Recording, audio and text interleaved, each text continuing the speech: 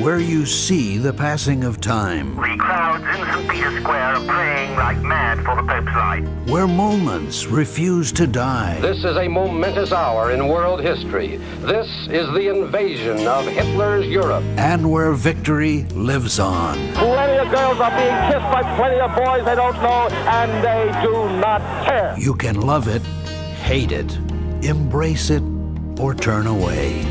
Lennon was shot to death late last night outside his apartment building. But it is a past we all share. Come on out here and give me a salute. Big Navy salute. This is where yesterday has a home, where we wonder what it was like back then. Go forward, knights, in safety. And not too long ago. His spirit must live on. It's where history has its place and where the past comes alive. The History Channel.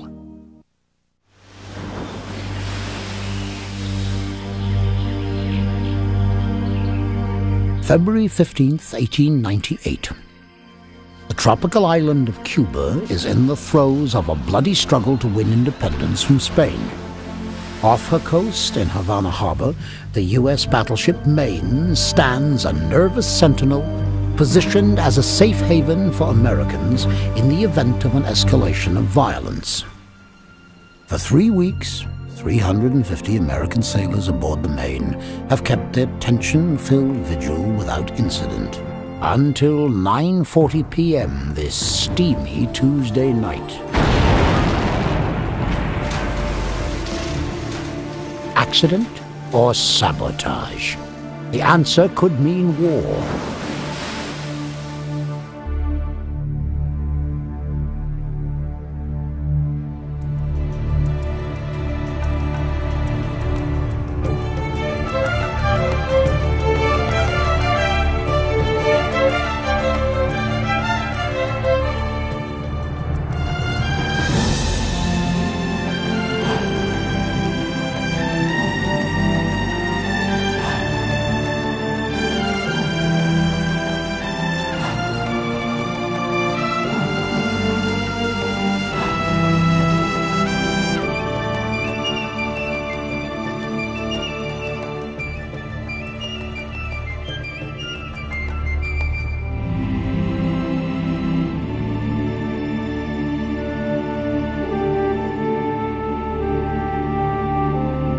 Remember the Maine. For a century, it's been one of America's most famous battle cries. It's a tale of how one ship's mysterious, violent end forever changed the fate of two nations and the world's balance of power.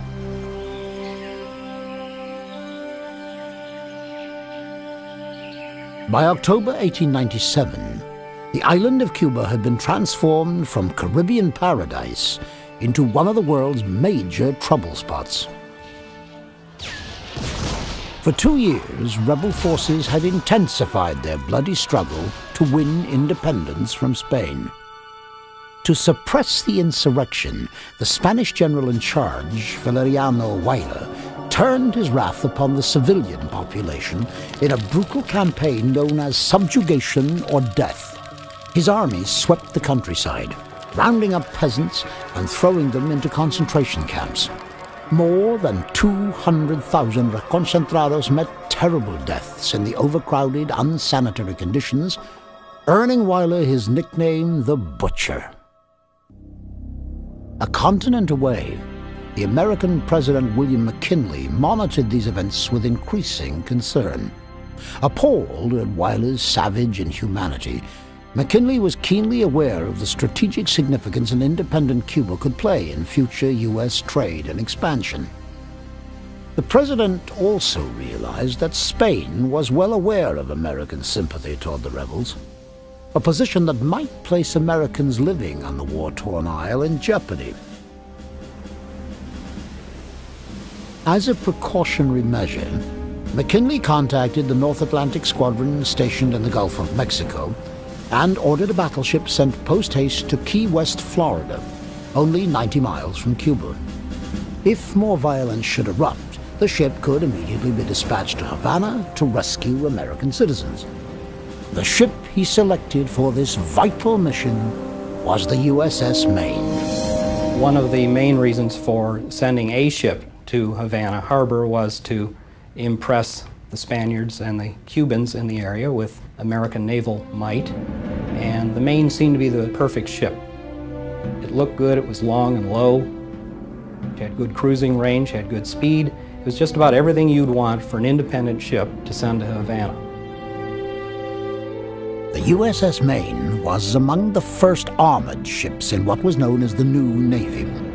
Funded in 1886 by a congressional appropriation of $2.5 million, the Maine was designed to be distinctive.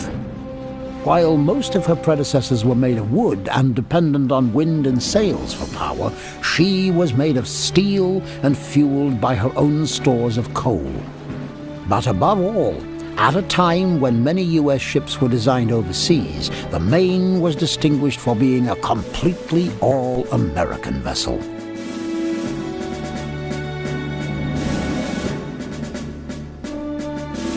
The Maine symbolizes a new era in naval expansion and also a new era in American overseas expansion. So you have American society, American policy, American politics, and the United States Navy all expanding at roughly the same time and period in history. The Maine cut a proud figure on the sea, but left behind a troubled wake. Early on, she acquired the reputation for being a hoodoo ship, Navy slang for jinxed. During her construction, a fire raged through her incomplete hull. On one early mission, a storm washed 3 of her crewmen overboard to their deaths. Hoodoo struck again in July of 1897, when the Maine crashed into a New York pier to avoid colliding with an excursion boat full of tourists. The pier was demolished, but the Maine suffered only minor damage. The consequences would have been much worse had it not been for the unflappable leadership of the Maine's commanding officer, Captain Charles Dwight Sigsbee. He was a Civil War veteran who'd served in various positions on a variety of ships throughout the U.S. Navy. And when he received command of the Maine, he was as eminently qualified to command a United States battleship as any captain in the Navy list. In addition to his fine reputation as a naval officer, Captain Sigsbee was something of a Renaissance man, a published author and noted underwater explorer. The versatile Sigsbee would have to summon all the intelligence and sensitivity his talents required for what could prove to be his most dangerous assignment, the rescue of Americans from the political flashpoint, Cuba. Sigsbee knew that more than lives were at risk here. American political prestige and economic interests were also on the line. Cuba represented the first step in America's expanding global influence and ambitions. With power, money, and hundreds of American lives at stake, the Maine answered President McKinley's call and hastened to Key West, dropping anchor on December 15th. There, the hoodoo ship and her crew awaited the orders that would shortly propel them into history.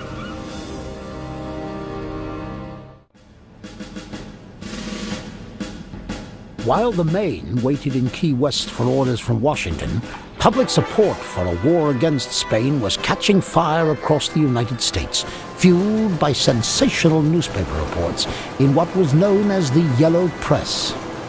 The chief purveyors of the early tabloid journalism were 2 power-hungry publishers with a lust for cutthroat competition: the New York World's Joseph Pulitzer and William Randolph Hearst of the New York Journal. Hearst denounced his nemesis Pulitzer as a journalist who made his money pandering to the worst tastes of the prurient and horror-loving. Those words could have applied to Hearst himself. His own mother forbade her servants to read his prurient and horror-filled headlines. These 2 blood rivals waged their own war for circulation supremacy, and Cuba became their battleground. Hearst and Pulitzer read the American people very well. The brutal policy General Weyler had established in Cuba irked the American people. These were very repressive schemes, and something that read very well, I think, to the American people that had this very high moral code, that oppression of this type should not be allowed. When rioting broke out in Havana in January 1898, President McKinley gave the anticipated order for the Maine to depart for the Cuban capital. Spanish officials warned that the presence of an American battleship in Havana would be considered an unfriendly act. But Captain Sigsbee's instructions expressed the opposite intent.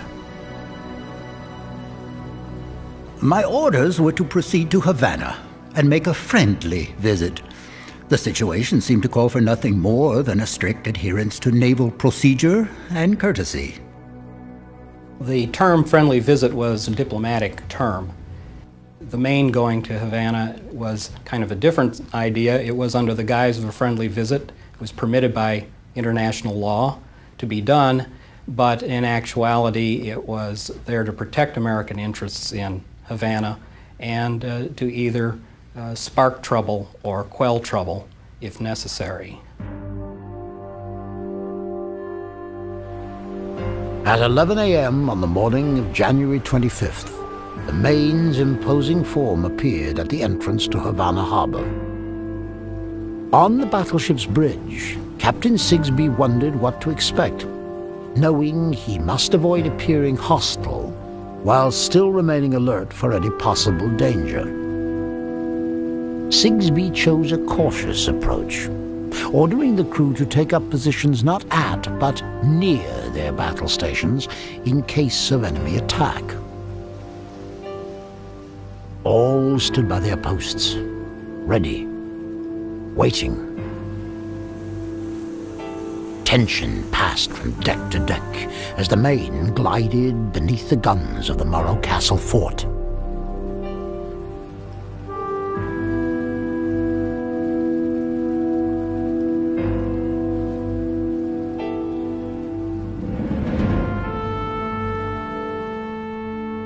Suddenly, a Spanish vessel approached. It was the harbor pilot coming out to guide the Maine to her mooring berth. The routine procedure occurred without incident. The next day, Captain Sigsbee sent a message back to Washington. We have passed the night without excitement. Evidently, the Maine looks too formidable for trifling purposes.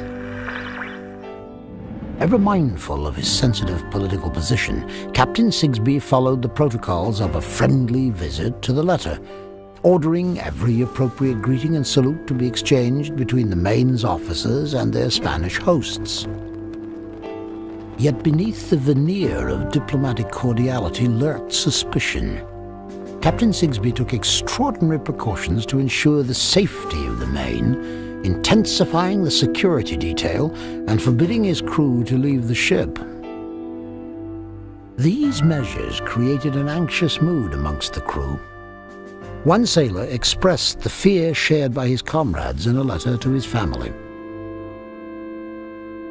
I am ready to do my duty when called on, but I tell you, it is not a pleasant feeling to sit here and think that the harbor is full of mines.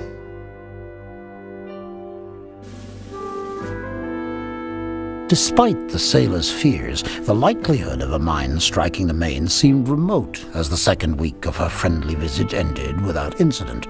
Still, the captain remained vigilant against treachery, posting sentries about the ship and having all boarding visitors searched.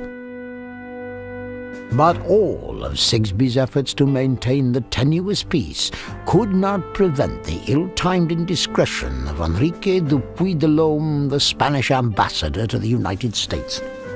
On February the 8th, Cuban rebels intercepted a personal letter from de Lome to a friend in Madrid and leaked the inflammatory missive to the scandal-hungry New York Journal. The letter dismissed President McKinley as a weak and low politician. The journal's publisher, William Randolph Hearst, triumphantly proclaimed it the scoop of the year. The Dupuy de Lome letter led to a great outrage and outpouring of emotion in the United States. President McKinley had been grossly insulted. The American press came out with huge headlines that this was the worst insult the United States had ever undergone since its inception, that Spanish perfidy and Spanish lies stood fully exposed, and the Spanish ambassador was no longer welcome in the United States. It was a huge diplomatic flap. The humiliated Delhomme resigned. But the American public, inflamed by Hearst's editorials, demanded more. U.S. officials pressed for a formal apology. Spain resisted. Just 1 week after Delhomme had been exposed, relations between the two countries continued to chill, rendering the USS Maine, the lone American force in hostile Cuban water, increasingly vulnerable.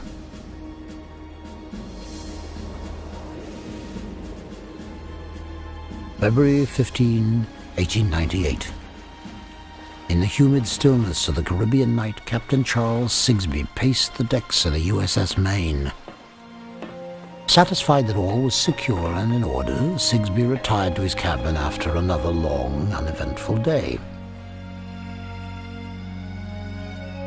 Under a steamy, overcast sky, Havana Harbor lay almost unnaturally quiet. At 9:10 p.m., the ship's bugler blew taps. With the exception of the sentries standing watch, the crew of the Maine turned in for the night. Alone in his quarters, Captain Sigsbee put the finishing touches on a letter to his wife. It would never be sent.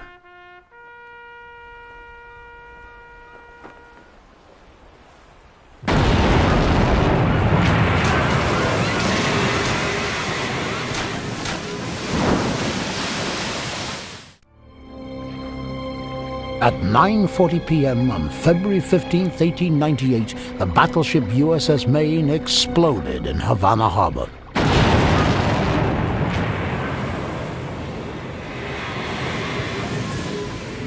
The blast sent shockwaves through the streets of the city, shattering windows and ripping doors off their hinges.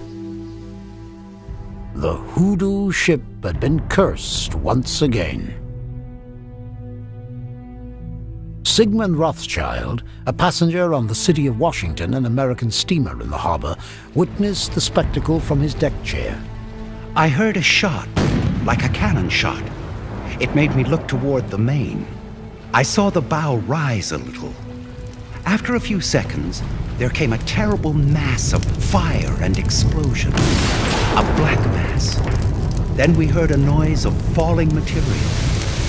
It didn't take a minute before the bow went down. There was a cry, "Help! Lord God, save us! Help! Help!" The cry didn't last a minute or two. On board the Maine, Captain Sigsbee, alone in his cabin, was signing off a letter to his wife when the explosion occurred. As I was placing the letter in an envelope, I heard a bursting, rending, and crashing noise of deafening volume. This was followed by a succession of heavy, ominous sounds like tearing metal. The Maine trembled and lurched. All lights went out. There was only intense blackness and smoke. Captain Sigsbee groped his way through the wreckage-strewn darkness. In a passageway, he collided with Marine Private William Anthony, who informed him that the Maine was sinking rapidly. Sigsbee, assuming the ship was under attack, rushed to the highest deck and ordered sentries posted. But he realized that command was futile once he saw the enormity of the disaster. People were just snuffed out. People were horribly burned and scalded. Some of their compartments in the forward end of the ship were thrown completely upside down and backwards on each other, and the men in them were as well. They fell several decks. They had their mouths filled with hot ashes. Several were burned horribly. They were blown over the side. Sigsbee made out what he called white forms in the water and heard faint cries for help. To his horror, he realized they were his men. No one can ever know the awful scenes of consternation, despair, and suffering down in the forward compartments of the ship. Scenes of men wounded or drowning in the swirl of water, or confined in a closed compartment, gradually filling with water. Sigsbee shouted orders to lower lifeboats for the drowning men, but only 3 of the ship's 15 could be reached. Meanwhile, other vessels in the harbor, including the city of Washington, joined in the rescue effort, valiantly plucking men from the flaming waters. On board the Maine, Captain Sigsbee and several officers stood in the center of an infernal cacophony. As ammunition magazines exploded, and air screeched through the bursting seams of watertight compartments. After several minutes, the Maine's boats, filled with the wounded, returned to pick up Captain Sigsbee and the others. It was a hard blow to abandon the Maine. None of us wanted to leave while any part of the deck remained above water. I waited until satisfied that the ship was resting on the bottom of the harbor, and then directed everyone into the boats. I was the last man to leave. As the Maine slipped beneath Havana Harbor to her underwater grave, Captain Sigsbee and the other dazed survivors were taken aboard the city of Washington. Rescuers converted the cruise ship's dining salon into a makeshift hospital, while medical volunteers made a quick assessment of the dozens of wounded. The carnage was appalling. One Spanish doctor tended to the shattered face of a sailor who was muttering, "There's something in my eyes. Wait and let me open them." The doctor caught his breath as he realized both of the man's eyes were gone.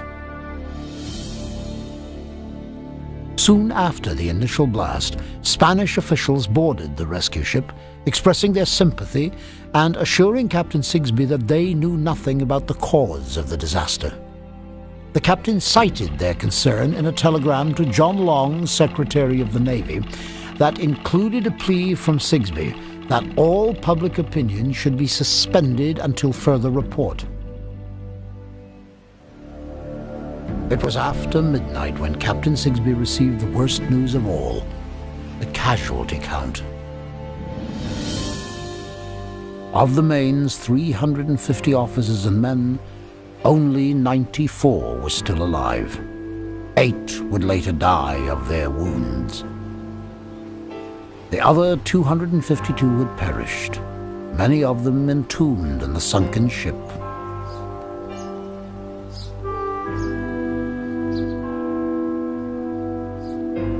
Until Pearl Harbor, it would be the largest single loss of American sailors' lives in U.S. naval history.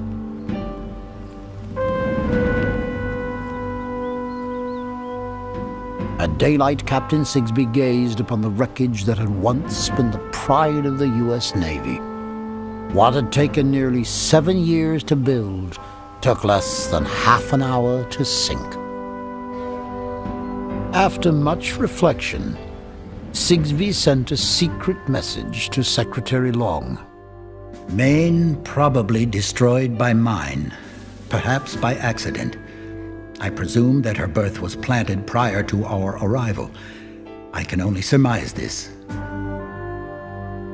Back in Washington, President McKinley called an emergency meeting with Naval Secretary Long and other cabinet members. While on the streets of America's cities, the yellow press boosted its sails with incendiary headlines. Joseph Pulitzer printed the captain's supposedly secret telegram in the New York World.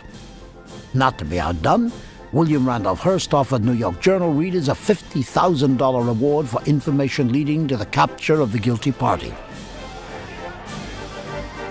Hearst won the circulation war that day, selling over 1 million copies, an all-time high.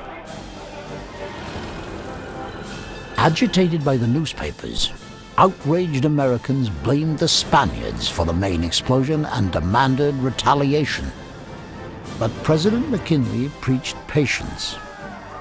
We must learn the truth and endeavor, if possible, to fix the responsibility. The country can afford to withhold its judgment and not strike an avenging blow until the truth is known. To quell the hysteria, President McKinley dispatched a court of inquiry to Cuba to determine the cause of the explosion and who was responsible for it.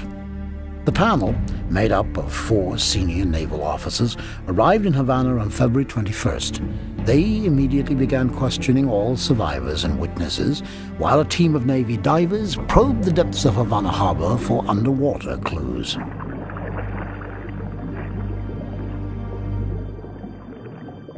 Several days of detailed testimony began to cast doubt on the possibility that the main explosion was caused by an accident. According to surviving crew, any likely internal source of the blast, from the boilers to the coal bunkers, had been inspected shortly before taps that night and found to be in safe and satisfactory condition. Meanwhile, the Navy divers had completed their own inspection of the main. They'd found that some of the bottom plating was bent inward and the ship itself twisted into the shape of an inverted V. Such massive damage, the team concluded, supported the likelihood that the main had been blown up by a tremendous external force, probably a mine. Who would have the motivation to blow up the main? Surprisingly, those least motivated would be the Spanish. A war with the United States would be an unmitigated catastrophe. Those with reason to do that, however, would be the Cuban rebels. The Cuban rebels desperately wanted an American intervention in Cuba, under whatever reason, to throw the Spanish out and give the island independence. However, the Cuban rebels didn't have the wherewithal at all to put together a mine, nor would they be able to approach the ship with the security precautions that Captain Sigsbee took. The questions were many, definitive answers were few. For the conclusions of this inquiry were about to set off a chain reaction from Washington to Madrid that would be far more explosive than whatever destroyed the main.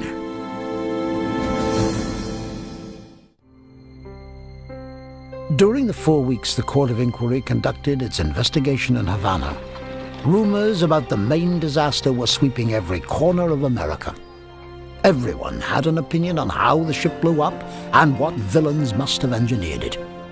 Secretary of the Navy Long noted in his diary where the lines of debate were drawn. If he is a conservative, he is sure that it was an accident. If he is a jingo, he is equally sure that it was by design. Jingo was a term used to describe those who were rabidly patriotic. And no one in America was a more outspoken jingo than Theodore Roosevelt, the Assistant Secretary of the Navy. It is certainly possible that the ship was blown up by a mine. The main was sunk by an act of dirty treachery on the part of the Spaniards. Theodore Roosevelt knew that Cuba and other Spanish possessions in the Caribbean blocked total American hegemony of the area. To get Spain out of the Western Hemisphere would naturally take a war. And Theodore Roosevelt was all for a war to advance American international interests. Assistant Secretary Roosevelt pushed President McKinley to take a bolder stance against Spain. The president, awaiting the court's report, stood firm in withholding his judgment. His patience was lambasted in the yellow press. William Randolph Hearst, editorializing in the New York Journal, condemned McKinley, claiming he was ready to surrender every particle of national honor and dignity. The president could rise above such blatant attacks. What he could not ignore, however, were the initial findings trickling from the inquiry. It seemed increasingly likely that a mine had destroyed the main. A mine meant sabotage, and sabotage meant war. McKinley was in a precarious position. He needed to remain neutral until the investigation's report was released, while still ensuring that the nation was ready to fight. Compelled by the Jingo factions in Congress, he requested passage of a military appropriations bill totaling $50 million, an astronomical sum at the time. So the fact that the president asked for $50 million and the fact that Congress approved that appropriation in record time meant that there was a feeling in Congress, very conservative Congress, that war with Spain was in fact inevitable. Into this bellicose atmosphere, the Court of Inquiry released its long-awaited final report on March 28th.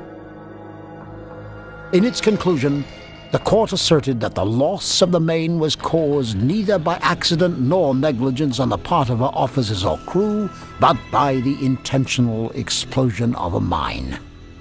Members of the panel were careful to note, however, that there was no visible evidence as to who might have planted it. The conclusion benefited everyone except for the Spanish. It got Captain Sigsbee and his senior officers off the hook quite well. It was a good answer for the U.S. Navy. Our ships are safe, and we don't design bad ones, and they don't blow up by accident. Our stuff is good. The American public's reaction to the court's report was expressed in a slogan that echoed across the nation. To hell with Spain, remember the Maine.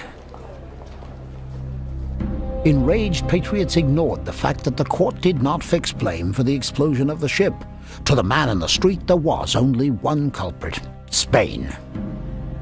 The din of so many Americans clamoring for war entirely drowned out the news that a Spanish court of inquiry had come to some different conclusions about the disaster.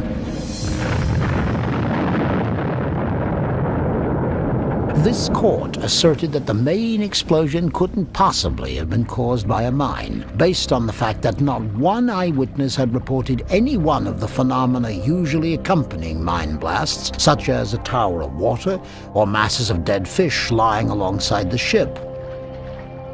The Spanish investigators even went a step further. They sent a team of divers to search for the physical evidence that a mine would have left behind.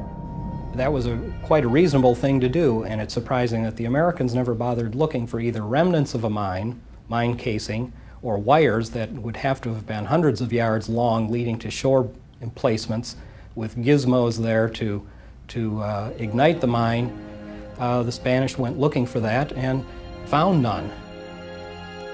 Though persuasive, the Spaniards' arguments were diluted by the limited scope of their investigation. They did not have access to the wreck, nor did they question any of the Maine's survivors. Consequently, their report was dismissed as politically motivated, or, in the words of Captain Sigsbee, a fish story. In Washington, Roosevelt and other Capitol Hill jingos increased their pressure on President McKinley to declare war on Spain. McKinley still resisted. Without knowing who had planted the mine, he reasoned there was no one against whom to declare war. But the taciturn president was clearly in turmoil. As political urgency for aggression mounted, McKinley's personal aversion to war became evident.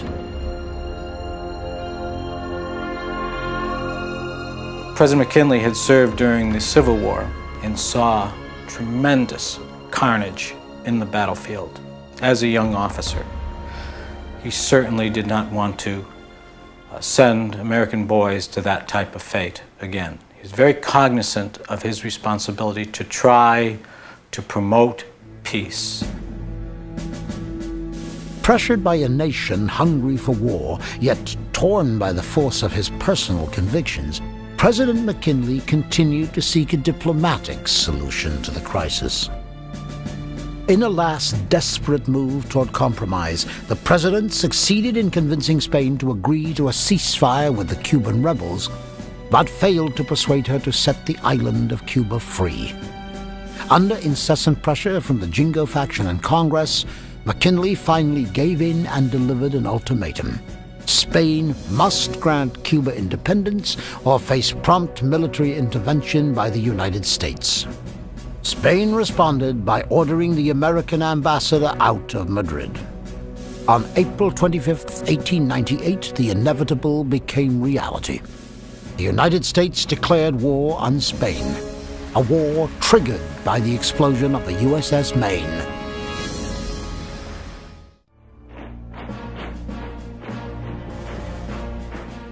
With the rallying cry, "Remember the Maine," thousands of Americans marched off to fight the Spaniards.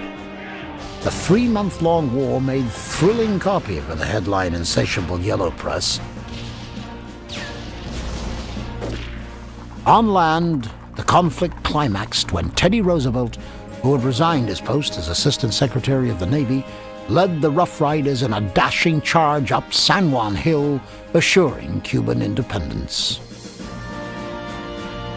At sea, Commodore George Dewey's Asiatic Squadron annihilated the Spanish fleet in the Philippines, fulfilling the promise of a world-class navy born with the Maine.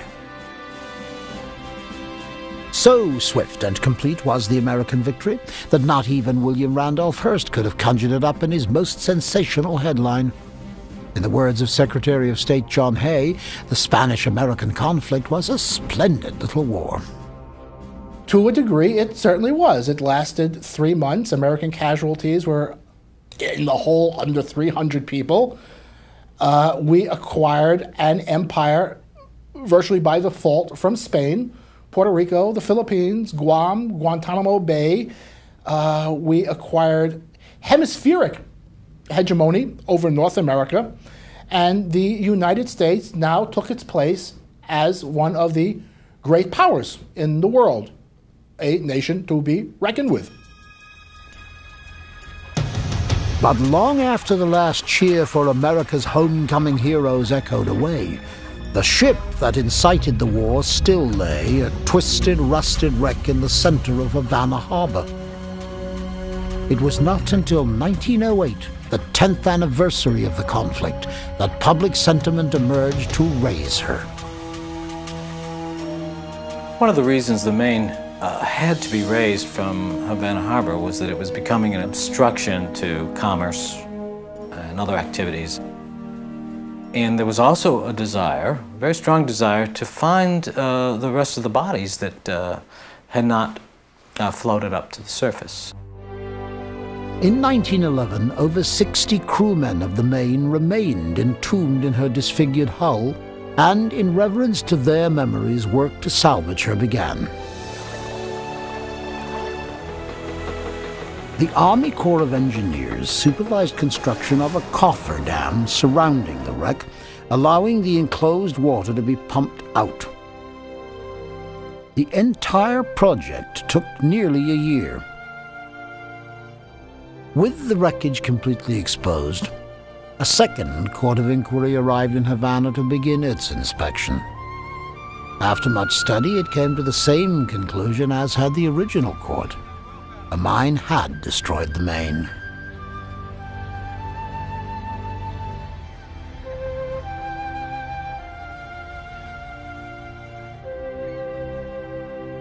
They determined this by a complete photographic record of the wreck, and they found some indented plates on the port side a bit further aft of the bent keel.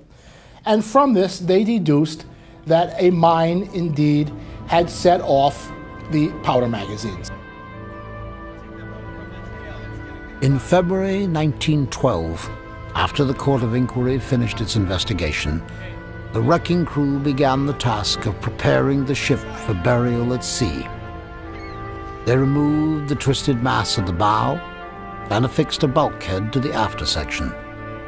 Pumps poured water back into the cofferdam, and the Maine, or what was left of it, was floating in Havana Harbor for the first time since the explosion.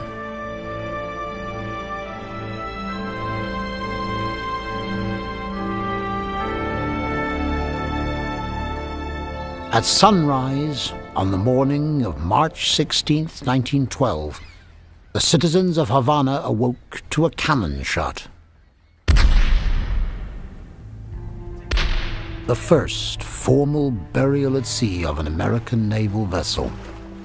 The last rites of the USS Maine had begun. Simulating the tolling of a bell, a gunshot rang out every half hour. The ceremony commenced with a memorial service in Havana for the 67 men whose remains had been recovered from the wreck. Afterwards, Sailors placed their coffins on the battleship North Carolina for transport to Arlington National Cemetery and burial alongside their comrades. With 2 more cannon blasts, the final voyage of the Maine began. The Maine had been especially prepared for this day. Roses covered her decks, and an American flag waved from her mast. She would not sink without her nation's colors. On shore, 80,000 Cubans watched the procession. Men removed their hats as the once proud ship left their harbor for the last time. 4 miles out from Havana in international waters, the Army engineers briefly boarded the Maine to open the ship's valves. As water rushed in and the Maine began to sink, the Marine Band on the North Carolina played the national anthem.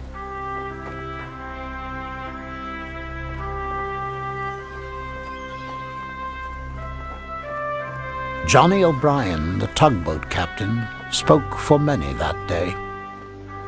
In no way could she have met a sweeter or more peaceful end.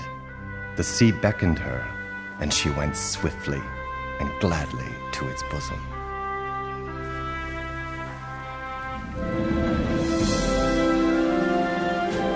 At 5:30 p.m., the USS Maine was gone. The roses from her deck floated above the burial site.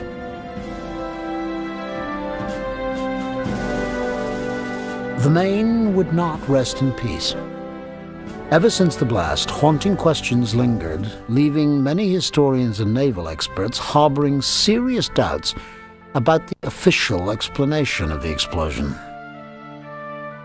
It's quite self-evident. You would not have a mine where ships are crowded in a mooring area. It does not protect the harbor whatsoever. That would have been at the harbor entrance, not in the middle of the roadstead where ships are anchoring. It's just a no-brainer to think otherwise. That in all the years since the Maine has blown up, no one ever did and no one has come forward to say that they knew anybody, heard anything, or came up with any reason why that was ever done. Well, the reason nobody said anything was it didn't happen. In 1974, Admiral Hyman Rickover and naval experts initiated yet another investigation to determine once and for all how the Maine exploded.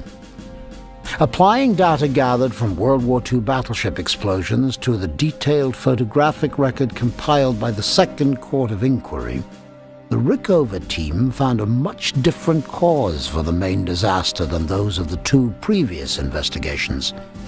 Dana Wegner was a member of the Rickover team. The team could not rule out the possibility of spontaneous combustion of coal that caused the magazine to explode.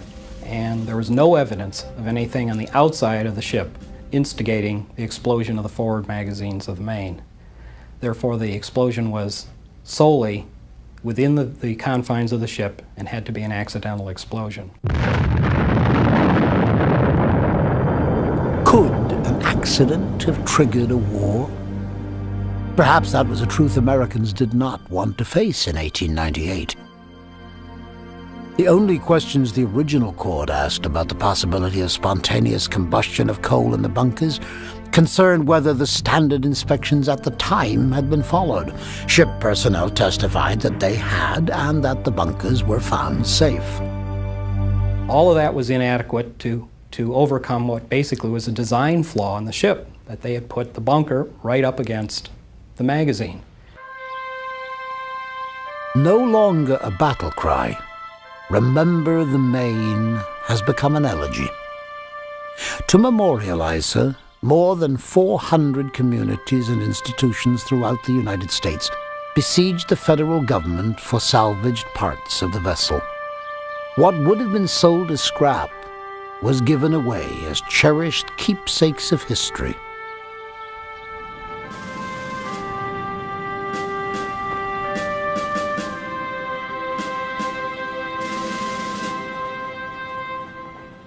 I think the Maine should be remembered because it was a tragedy. And in my mind, I feel sorry for all the enlisted men that died. It was too bad that they all died in an accident like that.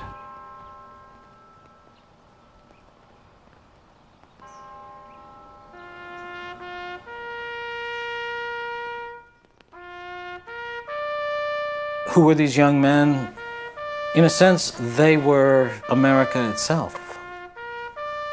Not only were they from New England and New York, but they were from Norway, Russia, Japan.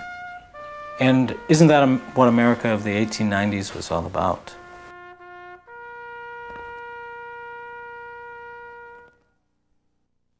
The Maine truly was the symbol of America at its most glorious period. It has become part of our tradition, part of the myth of America, and certainly part of the American legacy. Years after the disaster, Admiral Sigsbee reflected on his lost command. I shall always remember the Maine with as much pride as any commander could possibly feel. The men who were lost with the Maine were as worthy and true patriots as those we have lost in battle. Their fate was a sadder one. As the Maine lies barnacled beneath the waters, she is no longer a brash symbol of naval might, but a wise reminder from history. When warring nations clash, the sea defends no cause. She simply serves as the stage on which conflict can be resolved until peace can reign once more.